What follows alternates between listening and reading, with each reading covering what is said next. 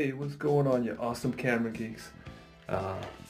Little hotel room talk right here, hotel bathroom. Real quick, man, this is my latest knock-around film camera. This is the MINOX 35 AF. I have an article about this camera from a long time ago, a non-working one. This one is supposedly working, but